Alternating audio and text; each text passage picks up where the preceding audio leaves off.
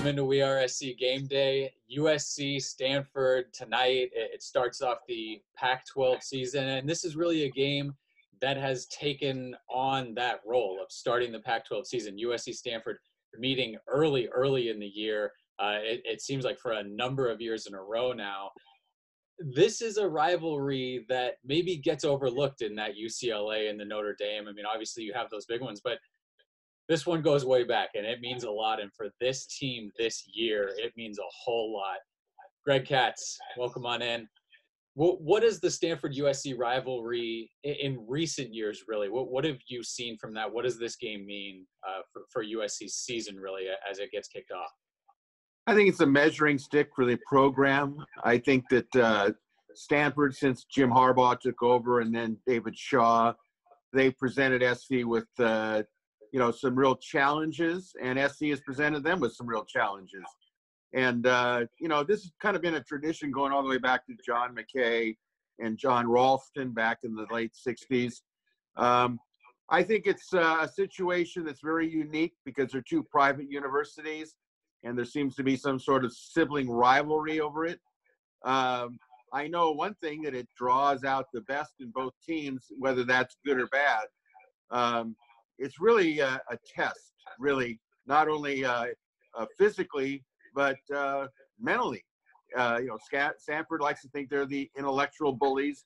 They can back it up now physically. And, of course, SC doesn't like that idea at all. But, in recent years, it's kind of been like kind of a seesaw battle. Darrell, what are things that have kind of popped out for you a little bit over maybe the last 4 or 5 years? Do you get a sense where when USC goes into this early game with Stanford that you can kind of see what the season is going to shape up to be based on either the outcome of that game or performances during that game? Oh, absolutely. And this is one of those rival games that extends far back to 1905, being the first time that USC played Stanford. And in more recent years, this game has been kind of like the pendulum game early in the season to really set the Pac-12 standings for USC. Granted, Stanford is in the north, but it's this bully mentality, which is why Stanford has kind of bullied this rivalry. In the last 16 matches against Stanford, USC is only 4 of 12. And that's not the side you want to be on for any type of rivalry. But when I think about this particular game this early in the season, it always comes down to, for me, this is the gut check, the indicator that lets me know how physical of a team USC will be. Because when they go up into this game, it's body shots after body shots.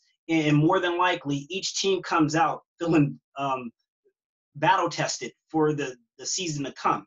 But in more recent years, when USC has had success, it's because they've won the battle in the trenches. Those fourth, and what always comes to mind is those historical fourth down conversions. And in a game like this, you can always count on Clay Helton to have a gut check.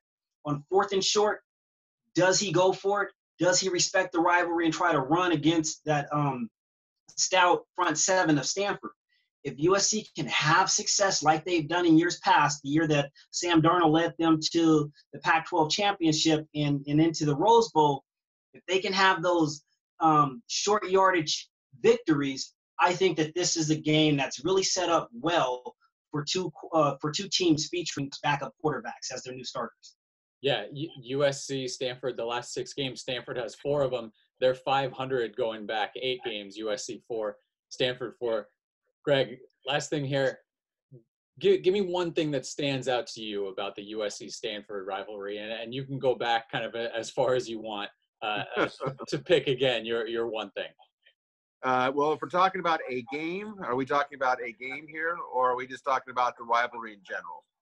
A game, the rivalry, anything. When you think USC-Stanford, what comes to mind for you? Well, for me, when I was 19 years old, I was at the 1969 game, and it was always a rivalry, but it was the peak of the rivalry. USC was number 4 in the country, and they got down early 12-0, and there was actually 82,000 people there. It was one of the larger crowds, even during the McKay era, unless it was Notre Dame or UCLA, but it was Stanford. And Stanford had a young quarterback named Jim Plunkett, and he was on fire. And SC got back in the game through an interception by Tyrone Hudson, a pick 6. And then they came back with a running back named Mike Berry, was one of the first tailbacks that was out of state. He was from Minnesota. And then they battled really hard. And I remember Stanford got up late in the game, and my first thought was, okay, there's the whole season going down the drain. Stanford's going to the Rose Bowl. And in my own pessimistic way, I said that ain't going to happen. And so Stanford had scored, and SC got the ball, deep in their own territory. And they weren't going much places. But all of a sudden, Jimmy Jones, the sophomore quarterback from Harrisburg, Pennsylvania, caught fire. But there was a crucial fourth down play, I think it was 5 or 4th and 7. And John McKay crossed up everybody. He gave the ball to Clarence Davis, who was replacing O.J. Simpson after Simpson had graduated. And it was like shocking to see Davis go between the tackles and get 7 yards. And from there, Jones passed to Jerry Moon Mullins, who later played for the Pittsburgh Steelers as a guard, but he was a tight end at SC. He was out of Anaheim High School. And then they threw down the field next to Sam Dickerson, to make it really exciting. And then the clock is moving, and SC lined up for a field goal within about 30 yards, give or take. And a young guy named Ron Ayala, who was a great quarterback safety at Lakewood High, came in, and it was like, this is like a storybook. I don't believe this type of stuff. And what I remember is that he kicks it as the ball's in the air and counts down to 0. And of course, it was good. And one of the few times in that era that I saw people rush the field. And I remember running on the field myself like a fool. And one of the things I remember was looking at a linebacker that SC had named Greg Slough.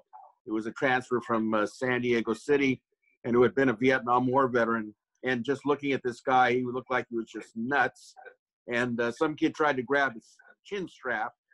And I remember he knocked the kid's hand away and said, "Get your hands off that chin strap, boy." And I said, "Oh, boy."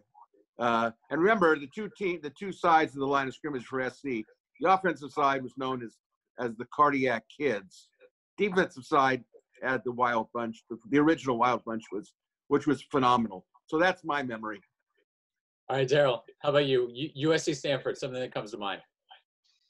I keep going back to Stanford's offensive coordinator, Pritchard, when USC was ranked 2nd in the country. Harbaugh comes into the Coliseum vastly under as an underdog. I think they were like over 30-point underdog.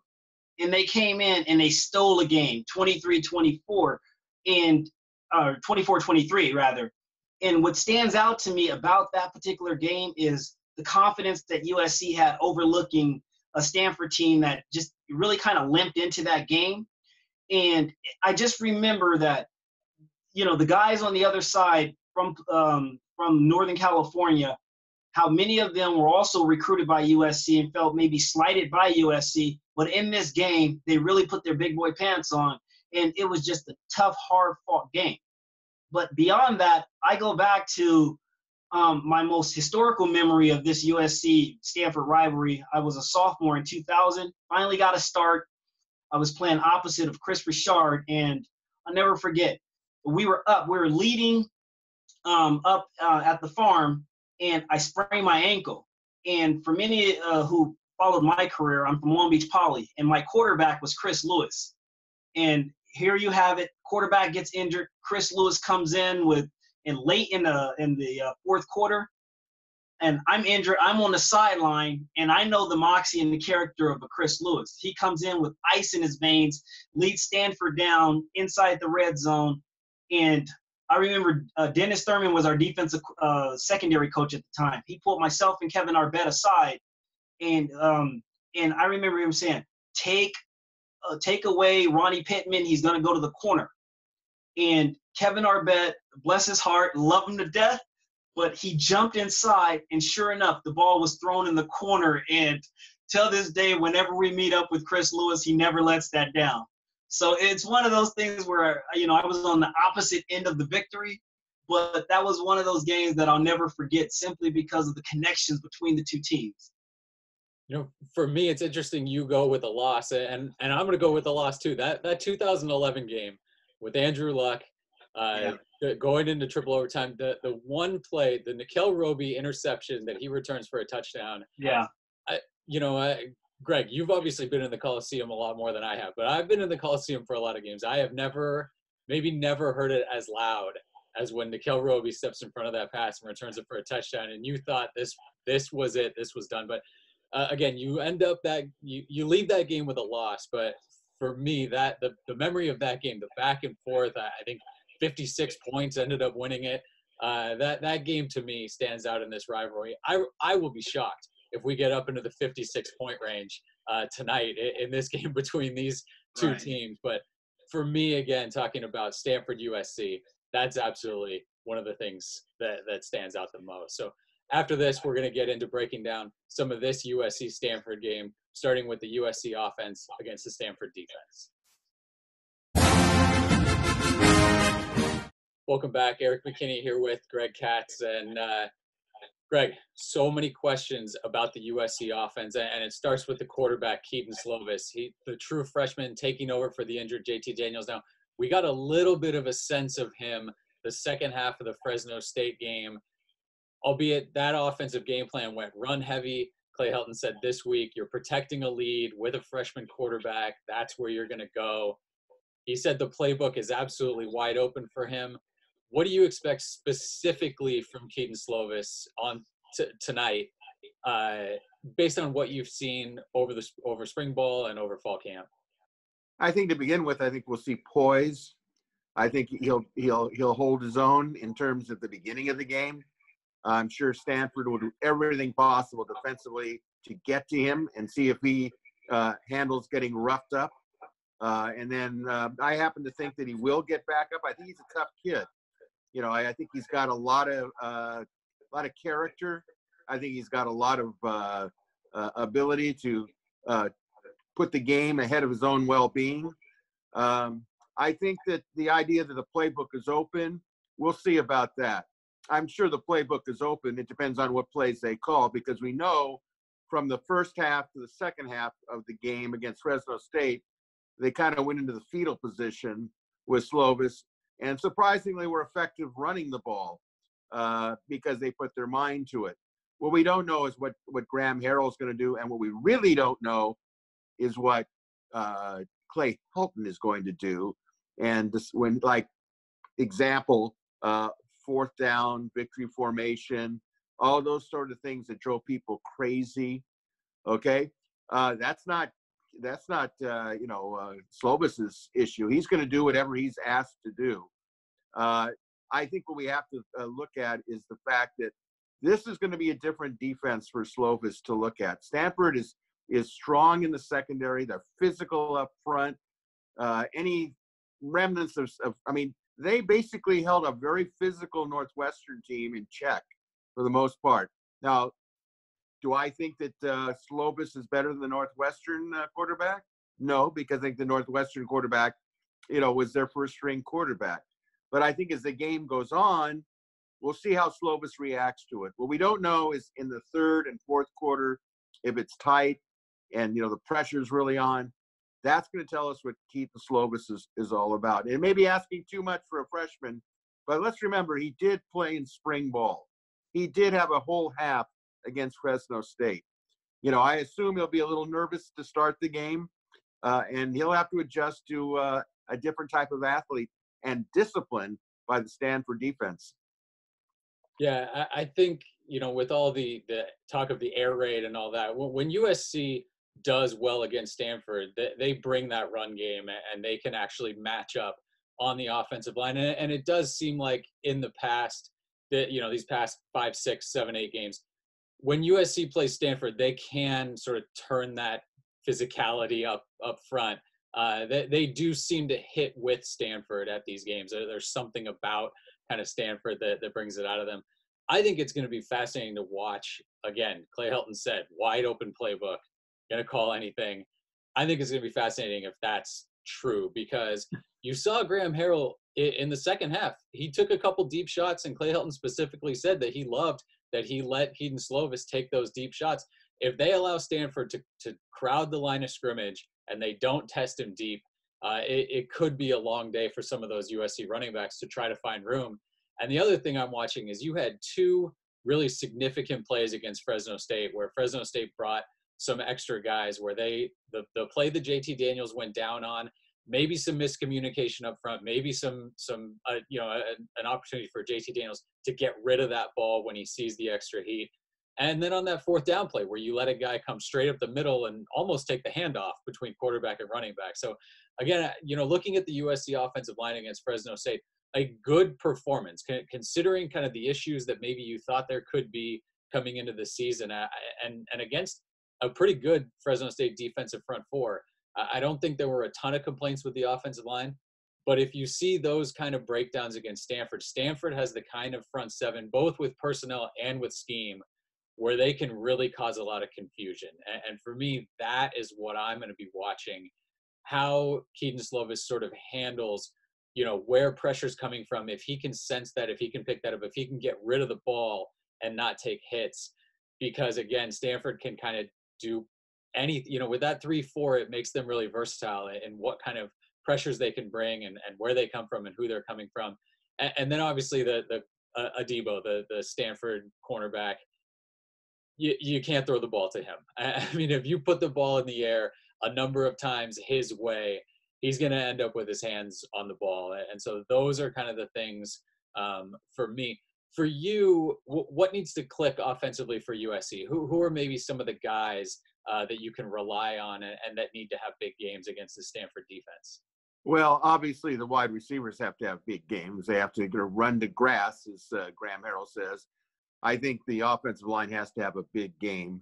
My thoughts on it is I'm not quite sure that the offensive line we saw last week is the same offensive line we're going to see this week. And I say base that on the scrimmages I saw at SC where Trojan defensive line seemed to stuff the offensive line. And I happen to think that, SC's got a very physical defensive line. It's at some level, but so does Stanford. I think the key element to me, getting back to Slovis, is, don't underestimate his ability to run out of the pocket.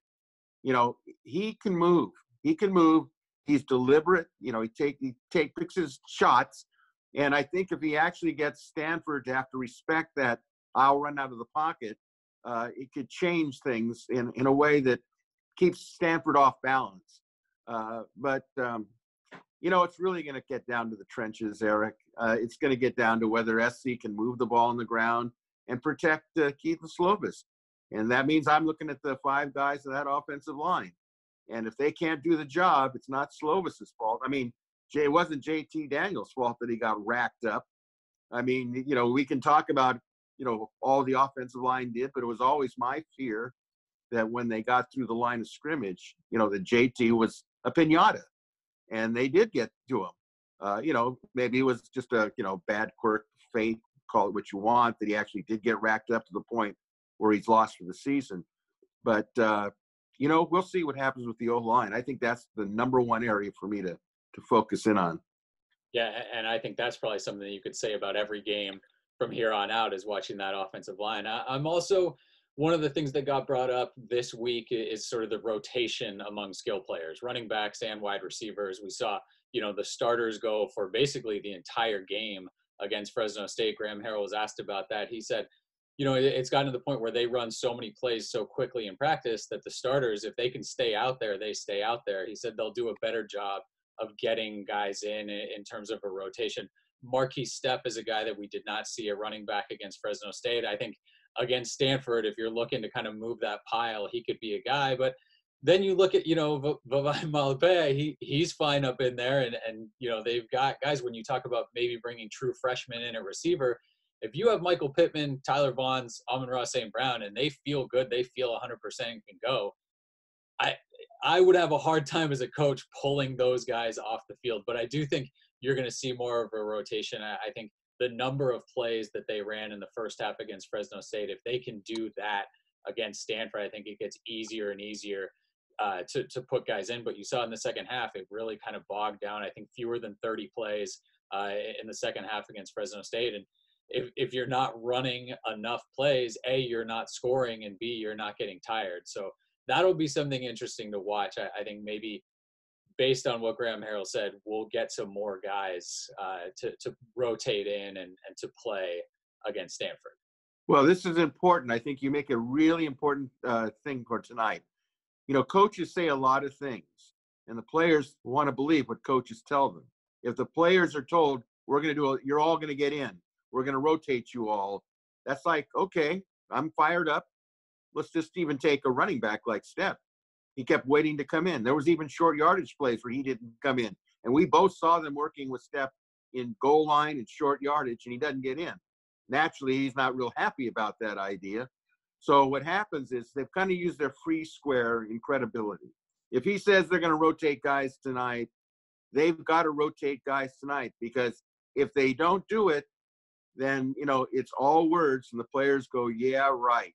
Yeah, okay, we'll see about that. And then you got problems, especially if it comes after a loss.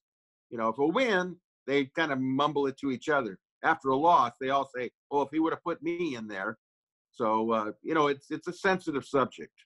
Yeah, I agree. A lot of kind of different dynamics to watch with the offense. But like we mentioned, front and center, that true freshman starting quarterback against a defense like Stanford. So, again, some things that USC has to work with, obviously the skill players, and then sort of that improved play from the offensive line. But that I think the chess match between USC offense against that Stanford defense is going to absolutely be fascinating to watch here. So after this break, we'll take a look at the other side of the ball, the Stanford offense going against that USC defense.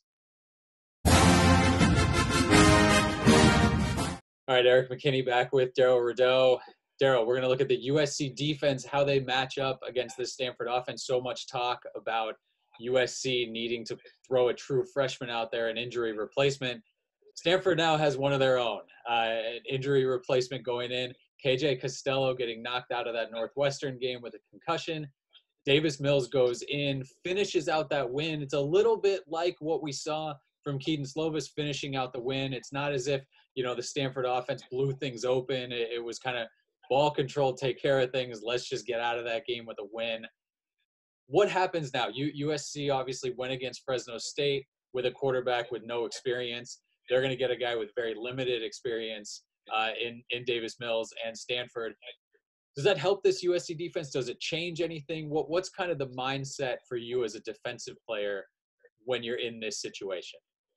Well, whenever we game plan for a team like Stanford or any other team, when I was playing at USC, and you think about, okay, if the starter gets knocked out, usually the game plan kind of gets tapered down to the skill set of the replacement. And in this case, Davis Mills coming out of the Atlanta, Georgia area as a JC transfer, we saw a little bit of him against Northwestern. He was 7 of 14, completed 50% of his passes, but you can see the offense really digress. So expect Stanford to come into this game, and I expect USC to prepare for a run game that might feature a lot of 21 personnel, 2 running backs, 1 tight end sets, maybe like an extra offensive lineman on the field. But what Stanford featured early in the game is what I expect to see more of, bunch sets, so that there's a first out, first up, first in from the receiving core of a Connor Weddington, a Mike Wilson, and a Kobe Parkinson, getting them together and then kind of fanning them out and see how smart USC is from a communication standpoint. I think that what they're going to really try to do is get balls out in rhythm and try to gain confidence along the way. But if you're David Shaw and you're coming off of a game where you're really not feeling too great about your victory against Northwestern, you're probably going to want to feature Cam Scarlett. Expect him to be more of a factor coming out of the backfield in terms of catching the ball, but also have more than his 99 net yards rushing from last week. 22 carries, expect that probably up a little bit, closer to 30 carries in a game like this. Erik, it's interesting because when you have a backup, you really don't know what to prepare for. So expect USC to maybe focus on the things that they did not do well when the pocket collapsed, because this kid who's replacing Costello is also very mobile at 6'4", and he can extend plays. And his confidence may grow outside of the pocket, as we're seeing more and more quarterbacks do against USC. But the one thing that I do know about a Clancy Pendergast coach team is it's very difficult for quarterbacks to find natural pockets. There's so much activity going on. It's almost like looking in the middle of a kaleidoscope. It's just very distracting when you see bodies flashing around you and not lining up where they're maybe lining up, but not hitting the holes that you identified the mic with. So if there is an inexperienced offensive line of Stanford, and of course that left tackle, Little, out for this game, expect a lot more pressure to be on Stanford's offensive line to identify the fronts and communications. So I expect to see some maybe stunts from the defensive line to try to take advantage of that inexperience. Yeah, we mentioned the starting quarterback being out. Like you mentioned, starting left tackle Walker Little, the best offensive lineman for Stanford, maybe the best offensive lineman in the entire Pac-12. He's out now probably for about half the season for Stanford, a true freshman coming in. We talk so much Stanford USC, the trenches, how can you get it done? This Stanford offense, it doesn't feel like the Stanford offenses of the past where they just pound you and wear you down with the running game. But it did seem like there was a step forward compared to last year, certainly, in that first game. Does USC have the front seven this year to really kind of control that line of scrimmage against Stanford? I think it's by committee. And USC is going to have to feature maybe 7 to 8, a rotation of 7 to 8, led by Brandon Peely, Marlon Tuipulopu, and then also a Connor Murphy could play a huge role in a game like this because of his big frame. But we started to see a little bit of Nick Figueroa last week, and Drake Jackson, of course, we have high expectations for him. First true freshman starting there since 2007, so kudos to him. He looks more like a veteran than a freshman. But with Christian Rector, it's going to be very important that they contain the edges and to allow for a John Houston and EA. How do I pronounce it? Paula EA Naoteote. There you go. You said it. Okay. It's going to be very important that they're able to kind of hit the holes downhill. That front seven is very capable of holding their own. But the one thing that is going to be crucial is the corners and man coverage. Can they hold up? Because there will be times, as we've seen in the past, in this particular matchup against Stanford, we saw USC take a defensive back, a corner off the field, and feature 2 safeties and just 1 cornerback, and really try to load up the front and force Stanford into obvious passing situations. That's why I expect a lot more bunch sets. But if USC, from a defensive and athletic standpoint, can hold up against the deep coverage passes, I think that they will have success. USC's secondary, in particular their safeties, are very athletic, very versatile, and Talanao Hufanga and Isaiah Palomao, expect them to be factored into the running game. But you just hope that the communication, they don't lose sight of their ability to cover the passing. Because if you can confuse Stanford by holding your disguises and then coming down late where you're not accounted for in the running game, that will protect the corners. But if we see them telegraph things, expect Stanford to maybe roll out their quarterback and just try to hit easy passes. And again, you got Connor Weddington and Mike Wilson, very athletic receivers, over 6'2" each, respectively. So in the red zone, they can pose a threat. But really, I think Stanford wants to take advantage of the matchup at the tight end position. 6'7", Kobe Parkinson. He is a matchup nightmare at 250, kind of like a Gronkowski of the Pac-12. So I do expect Stanford to try to find their opportunities in rhythm, but USC is very talented, and if they can clean up their own mistakes, I think that they should have their way with this Stanford offense as they try to find their new identity moving forward. I think it'll be interesting. Stanford, not a ton of jet sweeps that we've seen or really quick things to the outside, but the way it worked for Fresno State against USC, it wouldn't surprise me to see, a Connor Weddington kind of used in that way, just to kind of give USC, some eye candy to deal with. They know that they got hit with a lot of those plays. So it's got to be, if you start seeing that from Stanford, if the team starts using that, that's going to come in a little bit. But for me, the sort of chess match with both backup quarterbacks being in there, I think whoever's defense can sort of take the game to the opposing offense, play on the other side of the line of scrimmage, and make that quarterback make big, important decisions and get the ball out of his hand with quick reads. I think that team probably ends up winning the game, and I think USC is capable of that. I don't think we saw absolutely everything out of this USC defense against Fresno State. But for you, what did you see? What kind of steps can they make forward? Where are you looking for, I guess, improvement to come from this USC defense from week one now going into week two? Well, the first thing that impressed me most was John Houston's ability to move from the will linebacker position into the Mike linebacker position and really kind of command the front seven, get everybody lined up, but still be accountable for his own production. And I was very impressed. 13 tackles coming out of that game, Eric. That to me is the glue. Identifying where you want to stunt your line, getting everybody lined up, and protecting in the coverage.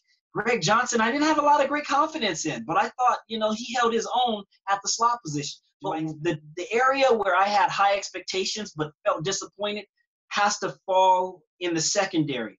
I thought there were times where, just from an alignment and an assignment standpoint, the secondary let the team down by taking poor angles.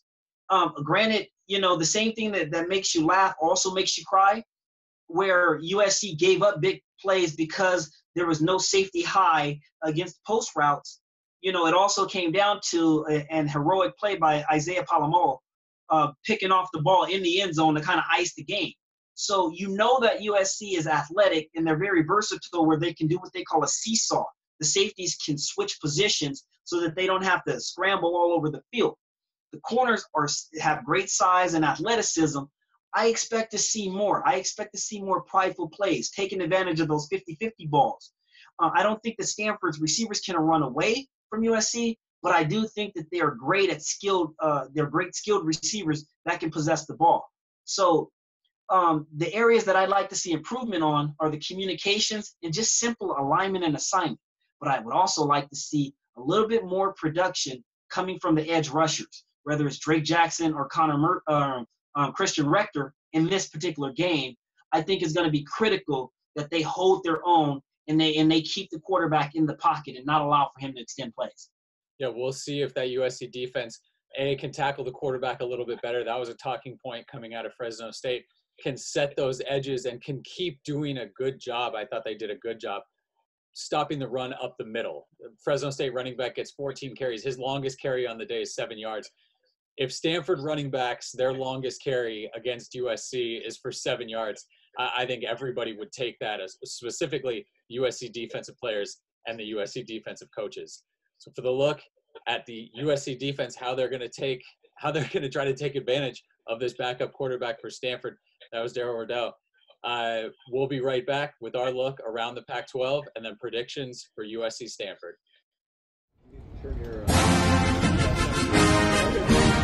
Welcome back. We're going to wrap up WeAreSC Game Day for USC Stanford. We're going to take a look around the Pac-12. Some interesting games with the Pac-12. Well, one of those conferences that can get out there early and play some interesting games. We're going to start number 25, Nebraska, going to Colorado. Darrell, what do you think? The Cornhuskers going to see the Buffaloes. That's one of those old throwback Big 12 matchups. I like the Cornhuskers in that game.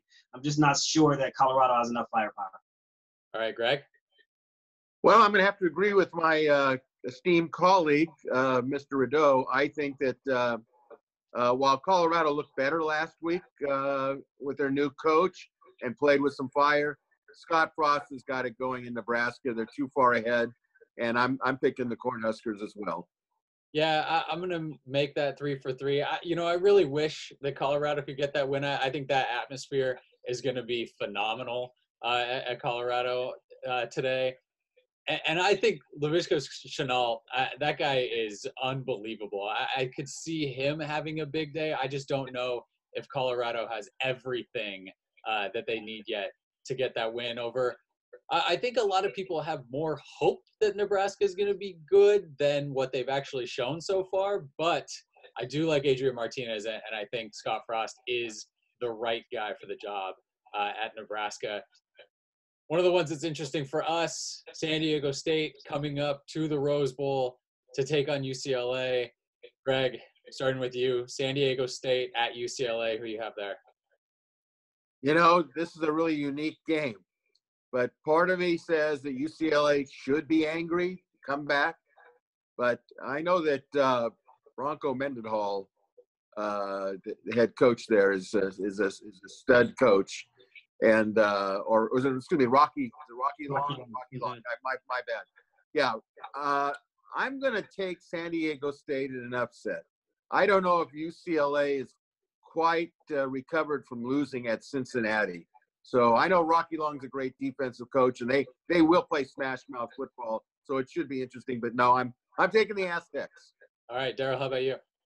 Now, while I'd love to think that the Aztecs can come up the 405 freeway into Westwood and pull out, or into the Rose Bowl and pull out a victory, I just think that how embarrassed UCLA was under Chip Kelly last week, I think that they right the ship this week and they get their first victory, in particular at home. So I got UCLA, but in a close one, like a 23-20 type of just, a snot drag-out football game that comes down to a field goal. You know, I'm not going to pick UCLA, and I don't feel like I have to explain why. I do think right now, if you look at the programs, you know, San Diego State seems like they're running better as a program. I think you wanted to see a whole lot more from UCLA against Cincinnati. Early on, it looked interesting. It looked like, hey, this offense has some tweaks to it. Maybe this is the Chip Kelly offense, and then it just never quite got into second gear. And really a lot of missed throws from Dorian Thompson-Robinson. I think if UCLA fans were expecting that next step, they didn't get it in game one. It's going to happen against San Diego State. But I like Greg, I think San Diego State can come up and get that. Maybe it's an upset, maybe not. Again, we talked about kind of where the programs are right now. One game that would be an upset, Nevada goes up to Oregon. Nevada probably, the game of the week last week with that late, huge field goal to beat Purdue. Oregon, maybe the biggest gut punch of the entire first week, losing that nationally televised game to Auburn on a touchdown with, I think, 9 seconds left in a game that they really should have won. I certainly expect the Ducks to bounce back. They looked good for a lot of that game, and I don't think sort of the end is indicative of who they are. I think they have a chance to rebound and put up a big win and kind of get back off to the season that people expected for them. Darrell? Yeah, I still think that Cristobal has something going over there. And Oregon, regardless of the fact that they lost a heartbreaker at the end of the game against an Auburn team that it could have won either way, they're still the darling of the Pac-12 between them and Washington. It's still to be determined what USC team is going to show up. But I have a hard time believing that a Nevada team can go up into Eugene, as loud as that stadium and as ruckus as that stadium is going to be, today, and pull out a victory. I expect Oregon to roll and roll big in this game. Greg? Quack, quack, quack. It's going to be a steamroller job. Nevada is at the wrong place at the wrong time. And Oregon's going to say, we have to come back. I can't imagine Oregon going down 0-2, especially in Autzen. So the wings will be flying. All right, so USC Stanford, not the only Pac-12 game this early in the season. Cal goes up to Washington, and we've seen a lot from this Cal defense. It happened in a hurry that it has become one of the best units, offense or defense, in the Pac-12. It's no longer sort of, the Cal offense and let's see what happens with the defense. That defense really leads the charge for Cal. They go up to Washington, who, again, Washington not tested in their first game against Eastern Washington. But, we'll see. Washington, again, is that team now, especially because Oregon, seems like every year some Pac-12 team takes a national loss. This was Oregon's year to do it early in the season. Washington now, maybe that team that's out front for the Pac-12. Greg, do they get it done against Cal? Washington will win. Washington can score more points than Cal. I think Cal will come to play. Game is not being played in Berkeley. Being played in Husky Stadium makes a big difference. I think it could be close at the beginning, depending on turnovers, but I think that Washington will pull away. All right. Darrell, how about you? You with Washington? Nah, don't sleep on Justin Wilcox. I'm glad he's not USC's defensive coordinator, but I tell you what, they do run their own version of an air raid offense, so they're very capable of putting up points, especially if they can build some momentum. But that defense is really stout for the Cal Bears, and until I see otherwise, I think that Washington Huskies has a glass chin. I felt that way for a number of years now since USC went into that stadium and punched him in the mouth with great tight end play and a vaunted running attack. So I expect this could potentially be an upset. And so I'm going with Cal for the upset. Why not? All right. I don't have as much faith in Cal. I know it's kind of early in the season, so it's easy to go with the favorites. But I think Washington is a good team, and I think that good teams can beat Cal this year. I think if you have it together offensively, you can score enough points against that defense. But Darrell, I'm interested to watch that game now that you give. One more thing. Look, when it comes to UCLA and Cal, they're on a trimester. So these kids are not in school right now. They're pretty much living in a dorm, 100% focused on football. Anything can happen. But come week 4 or 5, that's when they start to slide. All right. So, Greg, starting with you, the game, really the only game that matters. USC Stanford at the Coliseum, 7:30 kickoff. Number 23 Stanford, unranked USC. Let's hear your prediction tonight. Okay, well, I'm from the 1960s, so you got to tell it like it is. In the preseason, I picked Stanford to win, okay? So I don't back down from that. However, some of the elements have changed. So I'm going to put it this way to you. If KJ Costello plays, Stanford will win. If KJ Costello doesn't win, Chase McGrath is going to make the difference, and he's going to kick some field goals. But also consider that Jet Toner from Stanford's a good place kicker. But I think SC can pull it out if KJ Costello isn't quarterbacking Stanford. All right, interesting. Darrell, how about you? Who do you have tonight? If there's any team that Clay Helton is not intimidated by, it's David Shaw's Stanford Cardinal. I think that between him and Clancy Pendergast, they always seem to devise a great scheme. Then it comes down to quarterback play. Can they get enough out of Keaton Slovis to extend drives? Keaton must protect himself, throw in rhythm, and stay away from Post and Adobe. If he does that and they take care of Swan on the defensive line, I think that they'll be okay. USC is just too potent, too much firepower, and there's not enough Post and Adobes out there to cover the vaunted receiving core of USC. I like USC big, 35-17, simply because I just think that this kid, Slovis, has a little bit of moxie to him, and he's not going to let the moment get too big for him. You know, I think USC wins too. You cannot have 4 turnovers like they had against Fresno State because Stanford will take advantage of those in a way that Fresno State could not. But like you said, I think there's something with Keaton Slovis taking over here, and it was obvious the way the coaches talked about him all the way back in spring. They really like his ability. I don't know if anybody, coaches included, maybe Keaton Slovis included, wanted him to be playing this early in his career. But I think there is something, and I don't think that this is the Stanford team.